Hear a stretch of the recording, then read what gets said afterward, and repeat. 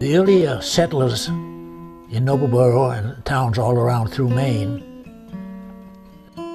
they found the alewives are running up and down all these streams from saltwater to spawn in freshwater. But then on all these important streams, the early settlers were putting up sawmills and grist mills, so they dammed up all these streams. So with all these dams across the streams, the alewives no longer could go up to spawn in the lakes. So we were making it pretty tough for the alewives.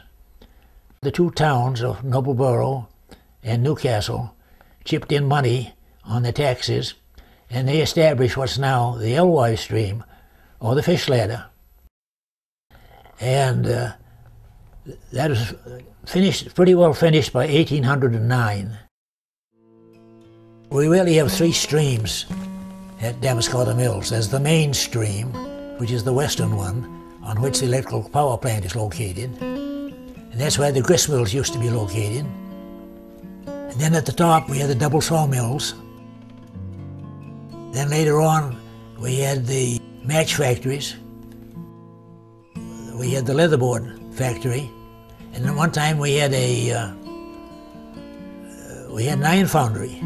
So there's a big business on the main stream. In addition to helping the alewives reach their spawning grounds, the fish ladder provided access for harvesting. Processing alewives became an industry that required the labor and skills of many local men and women. Some men who were log drivers and woodsmen in winter and farmers in summer were alewife dippers and packers in the spring.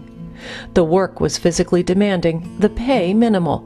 But people looked forward to the run because it provided an income in an area where livelihoods depended on a patchwork of seasonal jobs.